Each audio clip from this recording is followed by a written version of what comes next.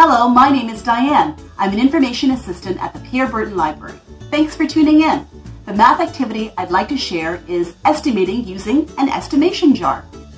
Estimation or thoughtful guessing is an important life skill.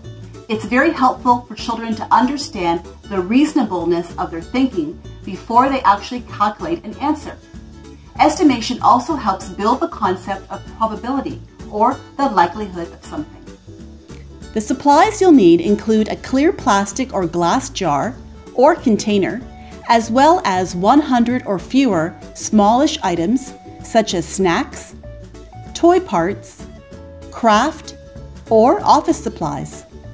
Children should be able to clearly see inside the jar and know the size and shape of the item they are estimating. To encourage more targeted estimating, provide your child with a copy of a 100s chart.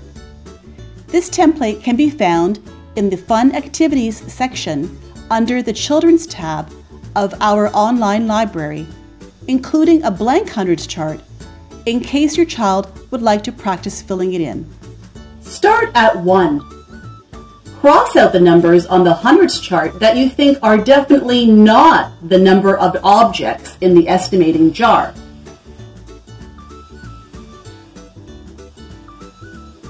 Stop when you reach a maybe number. Now work backwards from 100. Cross out the numbers that you think are definitely not the number of objects in the estimating jar.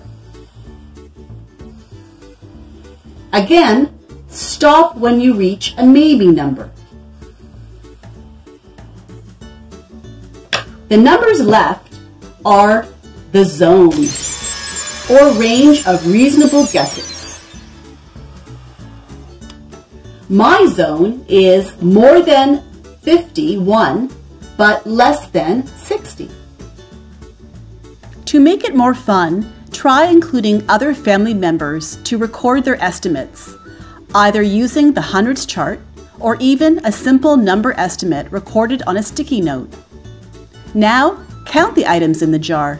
This is a great opportunity to teach or practice counting by 2s, 5s, or grouping by 10s. Once totaled, have your child reflect on how close their estimate was to being in the zone. Was the total number of items less than the zone, greater than the zone, or in the zone of their estimate?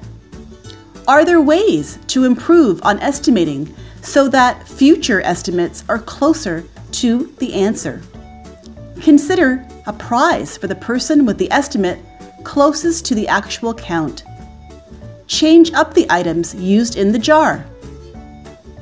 If you're enjoying the estimation jar activity, consider checking out these titles available in the collection.